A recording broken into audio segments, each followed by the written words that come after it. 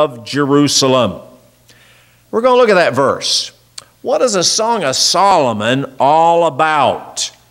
Well, just as a quick introduction, it's an inspired book on marriage. God has a book in the Bible about marital love. The characters in here are King Solomon and an unnamed woman who was a Shulamite woman. And in this book, she does most of the talking, although there are places where King Solomon is talking. And it's all about their wonderful relationship and how much she loves Solomon and how much he loves her and how much she looks forward to seeing him. And when he doesn't show up when he should, how upset she is and sad she is, how she's so proud of him. All you daughters in Jerusalem, look at this man. He's the greatest man. I mean, just absolutely some tremendous things are said in this book. But most commentators will say another purpose of the Song of Solomon is to give us a picture of the Lord Jesus Christ and His church. You know, in the New Testament, Jesus is called a bridegroom and His church is called His bride. There is a day when there will be a wedding between Jesus Christ as the bridegroom and His church. Now, that's made up of true Christians now. People who are truly born again all around the world, those people are a part of the Lord's universal church. All of them will be the ones that will be a part of the wedding ceremony with Christ up in heaven. And of course, it will be a splendid time, a time when there's a great wedding supper that's described also in the Bible, many great things about it. And many say this Song of Solomon shows the relationship of Jesus Christ to His church. And it's interesting to study that. I have taught through Song of Solomon a couple of times in my years of being here, and we've looked at both angles, at the marital instructions that are in this book, and secondly, at how it pictures Christ and His church. But today I'm not doing all of that. I just wanted to give you background. I want you to look at this one verse here, Song of Solomon 5:16. It's describing the Shulamite's husband Solomon.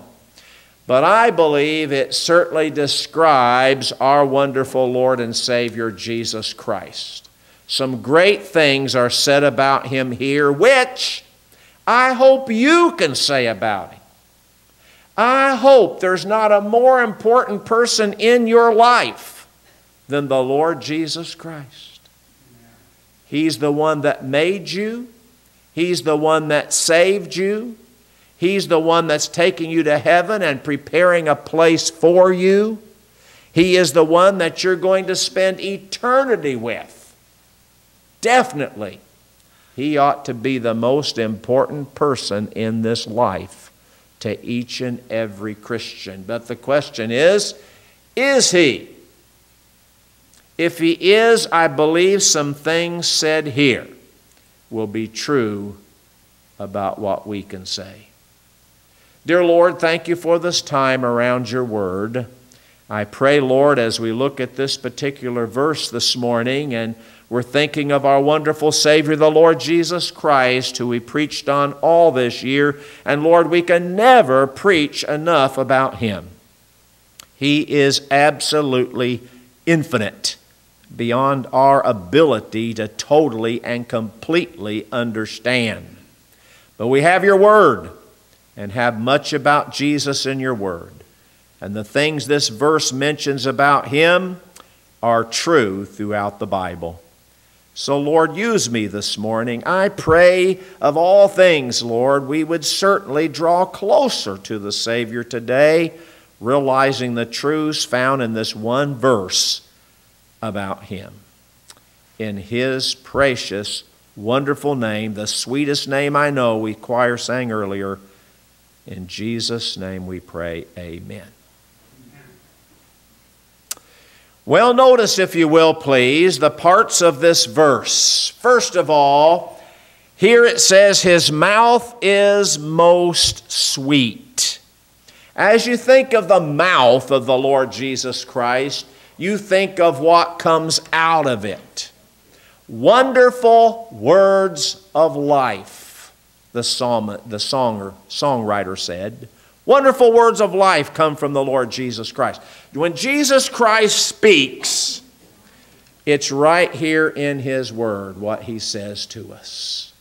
And this is a wonderful word. So the point I'm trying to make is today, if you really love the Lord Jesus and His mouth is sweet to you, you're going to love His Word. Seriously. Where can you know anything at all about Jesus Christ without the Bible? Now, there are historical records, and last Sunday I mentioned the Encyclopedia Britannica has over 20,000 words about Jesus Christ in the Encyclopedia Britannica. We talked about Him being a historical character because some idiots are coming out today and said Jesus didn't really exist. He's just a figure of imagination. Well, we gave you several sources, just a sampling of all the sources that are out there, not even Christian sources.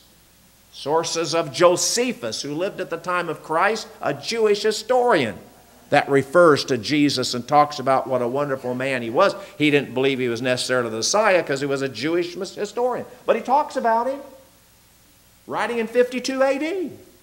I have his book in my library. It's been translated into English. It's a great history book. Much things regarding the Holy Land are in his book that are outside of what's in the Bible.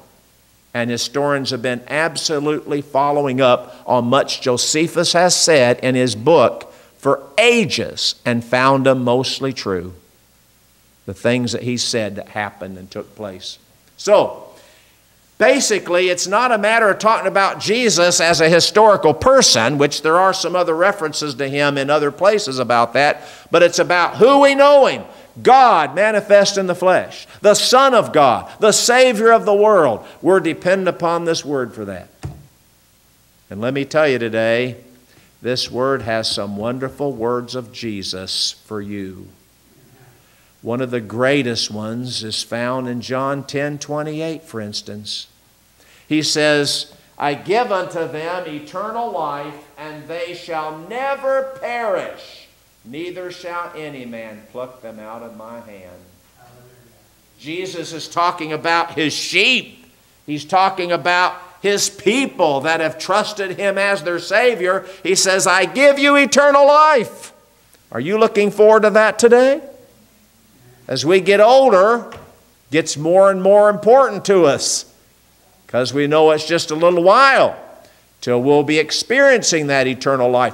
Thank Jesus for saying, I give you eternal life. You don't have to earn it. You don't have to have so much money in the bank to get to heaven. You don't have to be 99% good, 75% good. Have your good works outweigh your bad works. That's not the way it works anyway. All of our righteousnesses, Isaiah 64:6 says, are as filthy rags in God's eyes. So He's not going to accept us for what you've done. But what Jesus does is offer you His free salvation. He did all the work.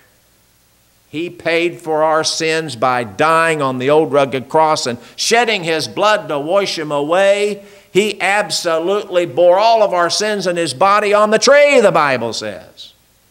Died, buried, but resurrected the third day. Victorious over sin and death.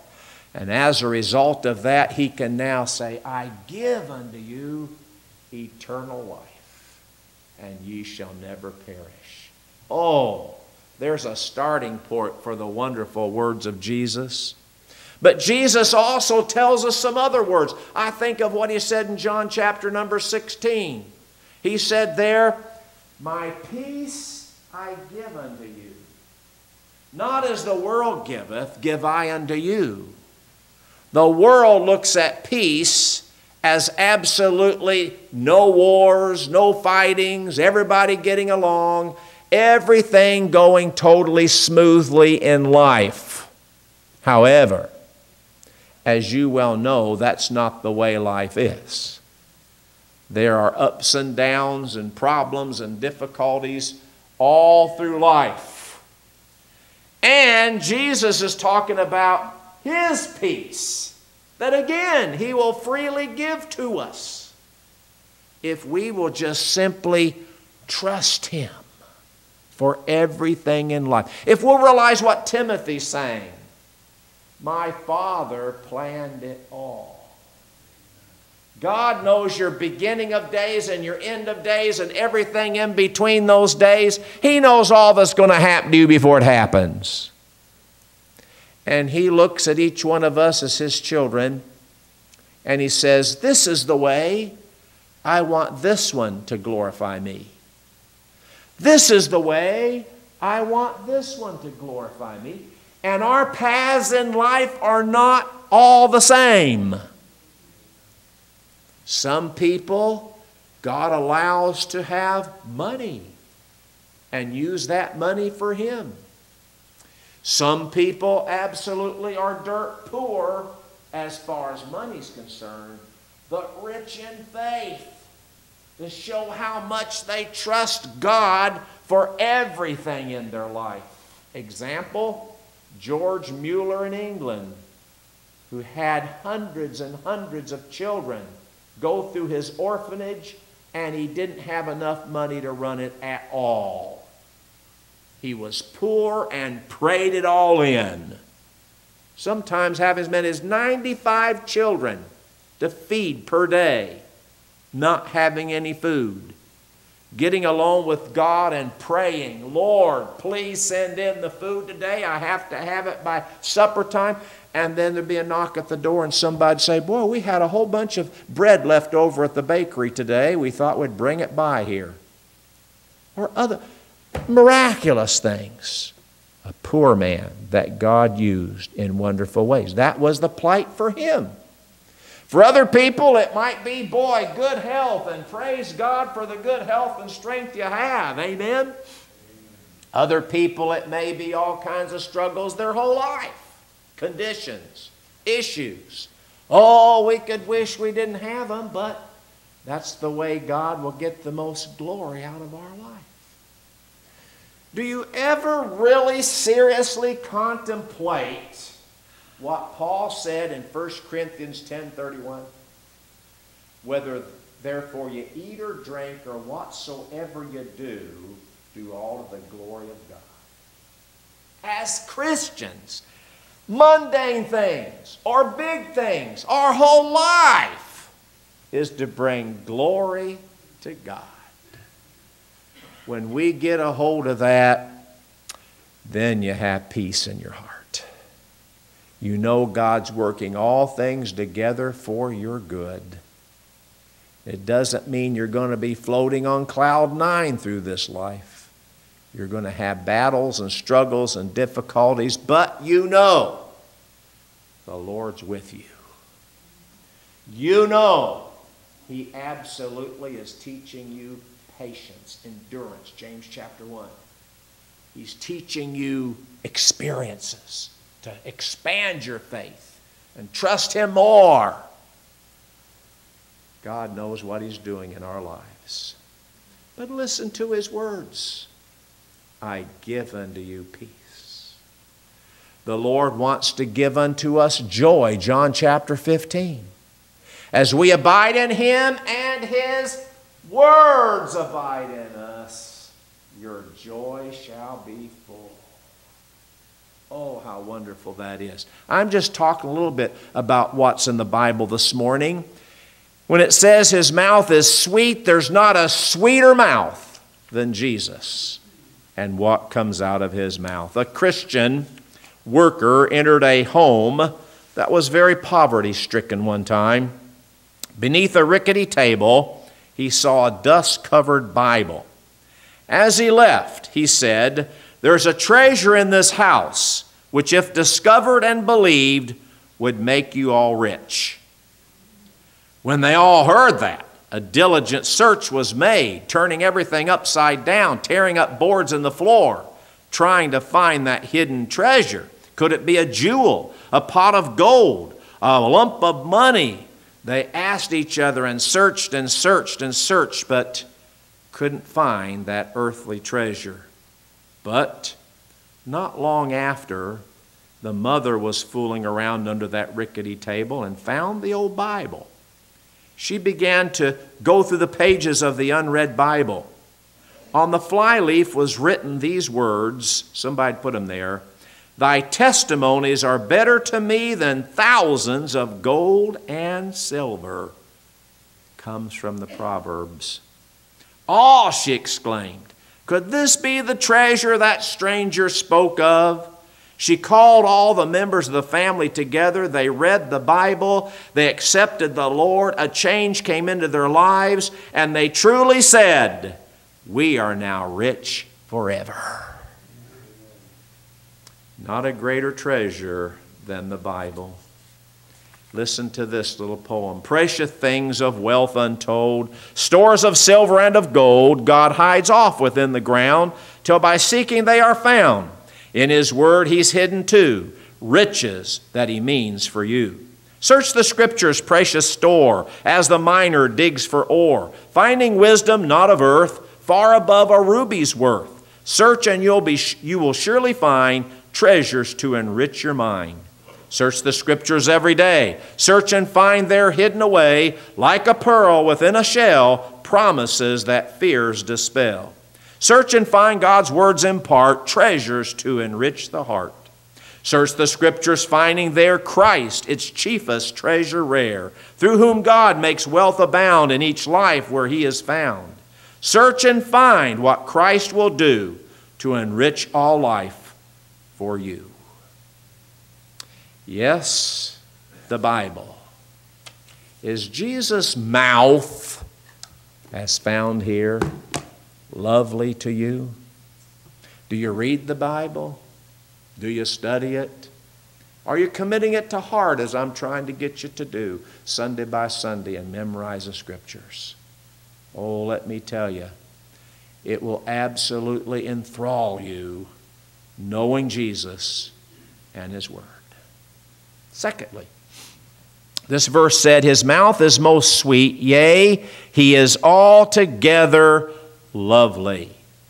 Jesus is special to those who know the Lord Jesus Christ as Savior. You would never take His name in vain.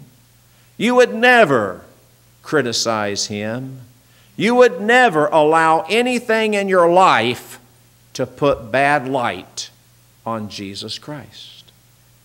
The world certainly does. And doesn't it make you cringe when they use the Lord's name in vain? Isn't it sad to see more and more bold people come out and say Jesus wasn't a real historical figure? Jesus is not the Savior. Jesus is not at all what Christians tell you. Isn't that sad to hear people talk those ways? Well, I'll tell you today, to us, He's altogether lovely. There's not a more special person in this world than Jesus Christ. As some of the songs say, His name is wonderful. All that thrills my soul is Jesus. He is more than life to me. Is He? Is He special to you? I trust He is. As you know Him as your Savior and get in His Word and study about Him. And by the way, you can see Jesus in every book of the Bible. Did you know that? Let me just take a moment. Just take a little bit of time, but not long. Jesus in every book of the Bible. In Genesis, He's the seed of the woman in Shiloh. In Exodus, the Passover lamb. In Leviticus, the anointed high priest. In Numbers, the star of Jacob and brazen serpent. In Deuteronomy, prophet like Moses and the great rock. In Joshua, captain of the Lord's host. In Judges, messenger of Jehovah. In Ruth, the kinsman redeemer. In 1 Samuel, the great judge. In 2 Samuel, the seed of David. In 1 Kings, Lord God of Israel. In 2 Kings, God of the cherubim. In 1 Chronicles, God of our salvation. In 2 Chronicles, God of our fathers. In Ezra 1, He's the Lord of heaven and earth. In Nehemiah, He's the covenant-keeping God. In Esther, the God of providence. In Job, risen and returning Redeemer. In Psalms, the anointed Son, the Holy One, the Good Shepherd, and the King of glory, just a few in the Psalms. Proverbs, the wisdom of God. Ecclesiastes, the one above the sun. Song of Solomon, chiefest among 10,000 and altogether lovely. Isaiah, virgin-born Emmanuel, child, son, wonderful counselor, mighty God, everlasting Father, Prince of Peace, righteous servant, man of sorrows, just a few in Isaiah. In Jeremiah, the Lord our righteousness. In Lamentations, the faithful and compassionate God. In Ezekiel, the Lord who is there. In Daniel, smiting stone, Son of God, Son of man. Hosea, King of the resurrection. Joel, God of the battle and giver of the Spirit. Amos, God of hosts and of the plumb line. Obadiah, destroyer of the proud. Jonah, the risen prophet, God of second choices, the long-suffering one. Micah, God of Jacob, the Bethlehemite and the pardoning God. Nahum, the avenging God and bringer of good tidings. Habakkuk, the everlasting, pure, glorious, and anointed one. Zephaniah, the King of Israel. Haggai, desire of all nations. Zechariah, the branch, the builder of the temple, the King of the triumphal entry. Pierced one, King of the earth, among many in Zechariah. Malachi, the Lord of remembrance. In Matthew, the King of the Jews. In Mark, the servant. In Luke, the Son of Man. In John, the eternal God. In Acts, the ascended Lord. In Romans, the Lord our righteousness. 1 Corinthians chapter 15, our resurrection. 2 Corinthians, the God of all comfort. In Galatians, Redeemer from the law. In Ephesians, head of the church and giver of gifts. Philippians, supplier of every need and obedient servant. In Colossians, the fullness of the Godhead bodily. In 1 Thessalonians, the coming Christ. In 2 Thessalonians, the consuming Christ. In 1 Timothy, mediator and savior of sinners. In 2 Timothy, righteous and rewarding judge and author of Scripture. In Titus, our great God and Savior. In Philemon, the payer of all of our debt. In Hebrews, the anointed heir of all things, one better than the prophets and angels, captain of our salvation, merciful and faithful high priest, great intercessor, mediator of the new covenant, great shepherd of the sheep, among others. What a book. James, ever-present God, great physician and the coming one. In 1 Peter, unblemished land, great example, chief shepherd, Lord of glory. 2 Peter, the beloved Son. 1 John, word of life, advocate, propitiation, and Son of God. In 2 John, Son of the Father. In 3 John, the truth. In Jude, the preserver and only wise God. In Revelation, the Alpha and Omega, the beginning and the end, the Lion of Judah, the slain and angry Lamb, the King of kings, the bright and morning star, among others. Every book of the Bible has something about Jesus Christ. He is altogether lovely. Get to know Him. Get in the Word. Get to know Jesus Christ. Notice next, this is my beloved. Notice the my. While Jesus Christ is said in Scripture to be the God who created all things, the God who created, of course, all of mankind, and on the earth right now there are 7 billion plus people, too many to even fathom or try to count. Do you know you couldn't count to 7 billion in your lifetime? Try it. 1, 2, 3, 4. Can't make it. 7 billion is a huge, huge number. In fact, every second that passes off the clock, if you went for 1 week from today, it would just be about 1.5 million. That's all in 1 week that you could count to if you went 1, 2, 3. You can only count to 1.5 million in 1 week. Which, of course, that means if you go a whole year, you'd only get to 500 million. Then, of course, it'd take 2 years to get to 1 billion. And we're talking about 7 billion.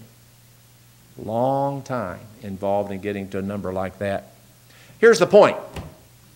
Though Jesus Christ knows all those people and loves all people, for God so loved the world, He wants to be every person's individual Savior. And when you accept Him as your Savior, then He becomes my beloved. He belongs to you. Jesus talks about this wonderful relationship in the Gospel of John chapter 10. Just real quickly, a few verses there to show you this wonderful beloved relationship between Jesus and His people.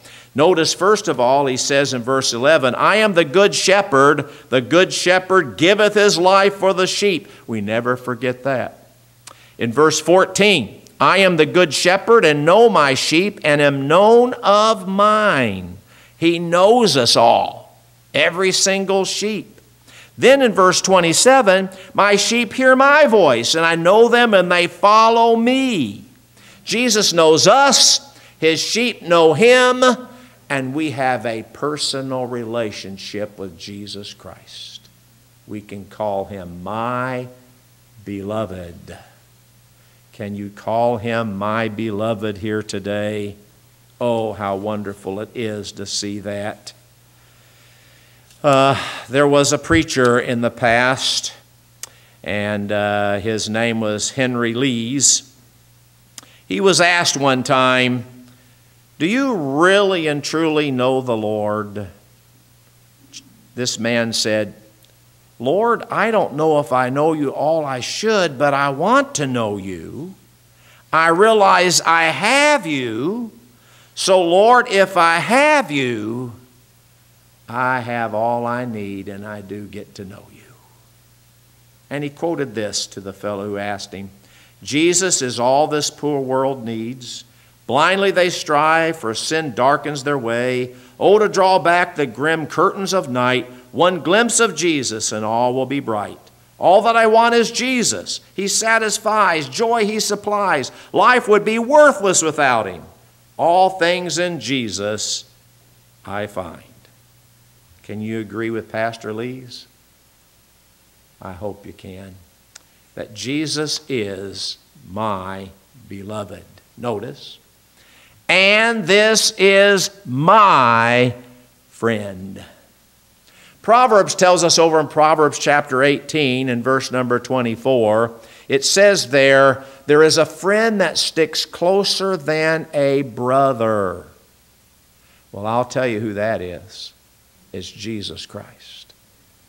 Jesus told us, lo, I am with you always, even to the end of the world. Do you believe that? Is there any place you go, Jesus is not there? Is there anything you face, but what He's not there right with you? The answer is no, He's there. He's there 24/7. He is with you every day of your life until He takes you home to heaven. The problem is not with Jesus being there. The problem is with us recognizing He's there, realizing He's there. That big appointment you have to face tomorrow or this week, Jesus will be there with you. He'll absolutely be ready for you to pray and say, Lord, help me. He will. Lord, see me through this. He will. Lord, absolutely give me peace of heart and mind about this. He will. Whatever you want your friend to do, Jesus is there to do for you. He's with you. My friend. That's why I like the 23rd Psalm, don't you? The Lord is my shepherd, I shall not want. You can have this great shepherd as your personal friend. He wants to be, is He? We sang the song earlier. What a friend I have in Jesus, all our sins and griefs to bear. What a privilege to carry everything to God in prayer. Jesus is interested in everything. Seems like we misplace and can't find things in our house more and more all the time.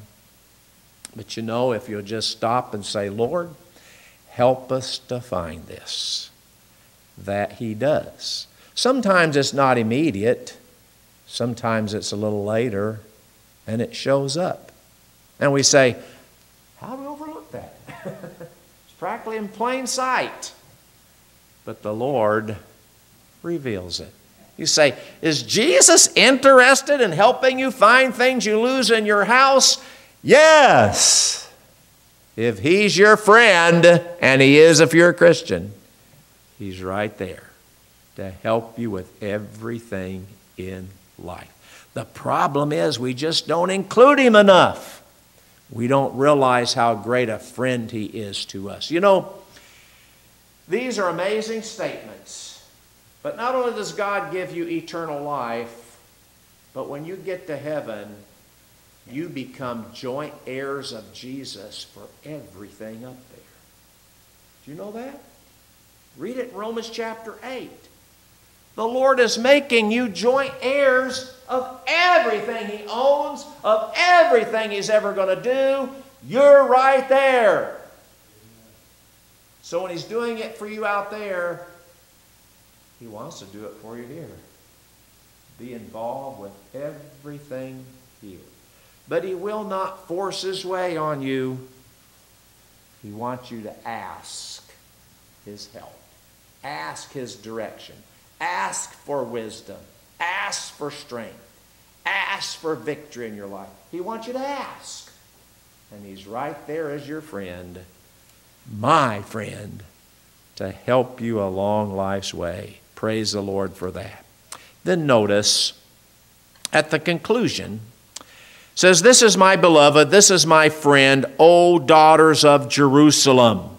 The speaker here is giving testimony of this great, wonderful man, Solomon, to everybody else. And I thought, you know, here's the last thing about Jesus. He wants to be so special to us that we want to share Him with everyone else.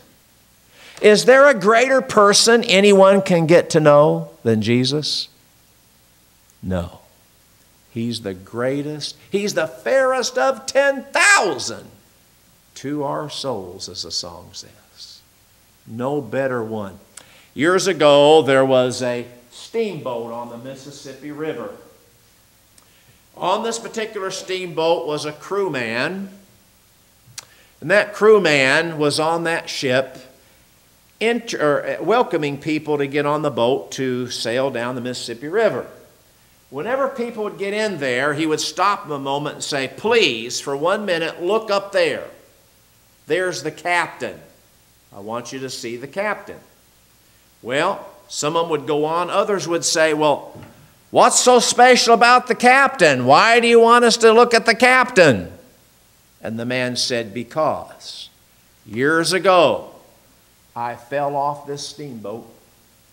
That captain left his high and lofty position, jumped in the Mississippi River at peril to his own life, and rescued me, a simple crewman on the ship. He rescued me, and from that day on, I want people to see him because I just likes to point him out. I thought, wow. How we ought to be that way about Jesus. We ought to just like to point Him out. He saved our soul from eternal destruction. He's given us that home in heaven, and He wants that for everyone. The Lord's not willing that any should perish, but that all should come to repentance, 2 Peter 3:9. And He uses you and me to get that message out. The Lord wants other people to know how special He is. And if He's special to you, you ought to just love to point Him out. But do we? We clam up about this one who's our Savior, who's our Lord, who's altogether lovely, this one who is my beloved, my friend. And we don't say anything about him. Oh, God help us to be like this Shunammite woman. Oh, daughters of Jerusalem, you've got to see this one who's absolutely got a wonderful mouth, wonderful words, who's altogether lovely, who's my beloved, my friend. You got to know him. We ought to be that way about Jesus and be willing to give a witness for him. Men, I'll speak directly to you. This stakeout, great opportunity to be a witness for Jesus Christ. Here's what I'd encourage you to do. Right now, in your heart and mind, think of someone you know that needs the Savior. And undoubtedly, you know someone. It could be a relative, family member, a friend, a neighbor. And then pray over them. And in the next week or so, say, Lord, give me the courage and help me. I'm going to go and invite them to come to the stakeout. Here's an opportunity for them to come and receive a free steak and have some fun things we're going to be doing. But the main thing is to hear the gospel message. Wouldn't you be thrilled if your family member, your relative, your neighbor, your friend trusted Jesus Christ as their Savior and will spend eternity with you in heaven forever and ever and ever? We've got to use our opportunities. So I encourage you, realize we want to point Jesus out, and here's an opportunity to do it. I close with this poem, which kind of sums up the whole message, by Dr. John R. Rice. Jesus is such a Savior. Jesus is such a friend. Never forsakes nor leaves me, nor fails my needs to send. Jesus who died to save me, Jesus who sought for me, now with his love surrounds me. Oh, what a friend is he. Now in his love I glory, rest and rejoice in him. Blood-bought and dear to Jesus, my joy is full within. Nothing then, I'm persuaded, can take me from his hand, nor height, nor depth, nor powers, Satan, nor self, nor man. Why should you slight the Savior? Why turn from him away? Where will you find forgiveness? Loving care night and day. Nobody else can save you. Nobody else could pay sin's debt for poor lost sinners. He would be yours today. What can I do for Jesus? How may I repay him? Oh, to tell the story of salvation's way. Never a theme for singing, never a truth for praise. As Jesus' love for sinners, I'll sing it all my days. Jesus loves me. Yes, Jesus loves me. For me he died, and the crimson tide proves that he loves me, that Jesus loves me. So sing it again. Jesus loves me. What a Savior. Let's bow our heads together this morning. His mouth is most sweet. Yea, he's altogether lovely. This is my beloved. This is my friend. Can you say that today? First of all, do you know Jesus as your personal Savior? Have you had a time when you repented of your sins and received him into your heart and life? You know what the Bible says in John 1:12? But as many as received him, to them gave he the power to become the sons of God, even to them that believe on his name. Oh, if you'll receive him, God will place you into his family, and this wonderful relationship with him can begin. If you're here today, as most of you are, and he's your Savior, then is his word important to you? His mouth sweet? His words sweet? How about loveliness? Is he lovely to you? Is he your beloved, your friend? Do you like to point him out? Heavenly Father, speak to our hearts from this verse today. Lord, we've drawn parallels from this verse to New Testament truths about our Savior, the Lord Jesus Christ. And Lord, I pray today that everyone here that knows you would certainly draw closer to you. There's an old song that says, "Just a closer walk with thee." That ought to be the heart's desire of everybody that knows you. We ought to want a closer walk with thee. And Lord, we can have it. You certainly want it with us. It's up to us to have that closer walk with you. Lord, this morning may we ask ourselves the question, how important are your words in our life? Are you the most lovely, special, important person in our life? Can we call you my beloved? We have a personal relationship with you, and there's no one to love and to cherish, to adore, to talk about than you. Can we call you my friend, Lord?